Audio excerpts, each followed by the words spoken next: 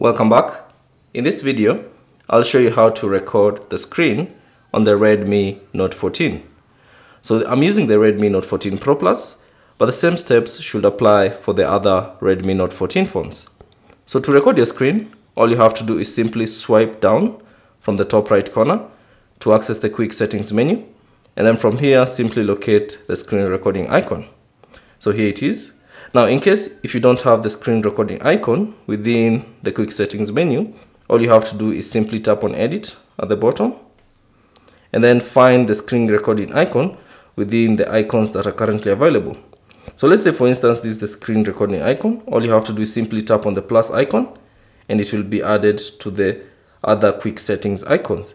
And then once you're done, simply tap on the check mark and that will add the screen recording icon to your quick settings panel. Now, once you have added the screen recording icon, all you have to do is simply tap on it. And then you should see this menu appear. So this is the menu. And then from here, all you have to do is simply tap on the red icon to begin the screen recording. And now you can do your things on the screen as it continue recording the screen. Now, once you're done recording, all you have to do is simply tap on the screen recording icon and tap on the stop icon. And that will stop the recording and you will see you have saved that screen recording has been saved on your device. Now, to access the screen recording, all you have to do is simply go to the gallery. So simply find the gallery and tap on it.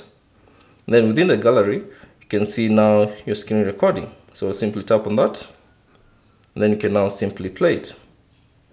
So if it's your first time, simply allow all the permissions that might appear.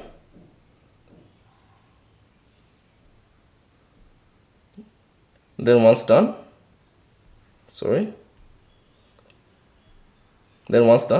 there you go. There's the screen recording.